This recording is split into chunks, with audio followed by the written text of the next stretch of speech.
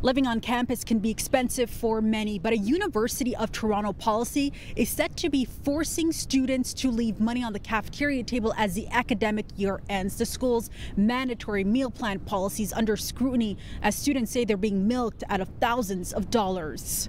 I have over $2,000 left. 2 weeks ago, I had $1,800 left. The fact that I have, $1,300 and my friends have well over that amount is, quite frankly, it's unacceptable. In some parts of Toronto, that could cover rent. But U of T students say it's instead going into the school's pocket. Those living on residence are required to purchase a meal plan from the school. The lowest option comes with a price tag of over $5,200. Students say if you don't use it by the end of the semester, you lose it all. I know people who have over $2,000, and I believe I only have one or two friends who have used up the entirety of their meal plan. But that required a lot of planning and a lot of giving away food or food waste. The first-year students say the meal plan doesn't always accommodate on-campus life. After a couple weeks, I was starting to feel really sick from the food, and I thought it would be better to make my own food, and I thought I could get a refund, but it turned out that our meal plans were not refundable. They say the rules are inconsistent depending on where you dine. I've bought $600 worth of chips and drinks so far. For instance, at New College, Thomas was given the option to purchase foods in bulk. He says he spent $1,500. So in the last 2 weeks, I bought, I think 10 cases of 24 things of soft drinks.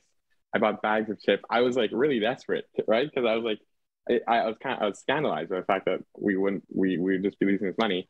Meanwhile, students at Victoria College say they weren't given any options. You're limited to buying 6 meals a day, even though we have enough money to buy 20 or 30.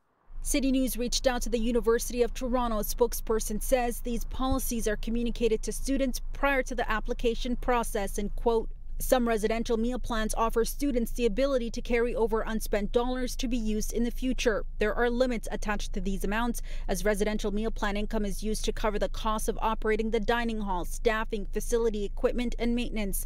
These fixed costs are incurred regardless of the amount of food that is consumed. Students say there has been no transparency about how the school uses the money they're forced to leave behind. $2,000 is a quarter of my tuition. I don't know what it's being used for after I leave residence.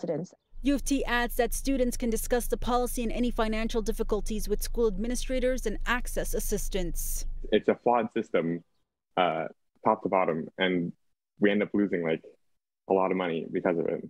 But the students want change, more cost-effective meal plans, and options for how to use the remaining balance. The student voice is heard, but not perhaps in the way that we would like it to be. Change is slow to come. We also asked U of T just how much money students are leaving behind on these meal plans. However, we did not get a response to that question. At the University of Toronto, I'm Faiza Amin for City News.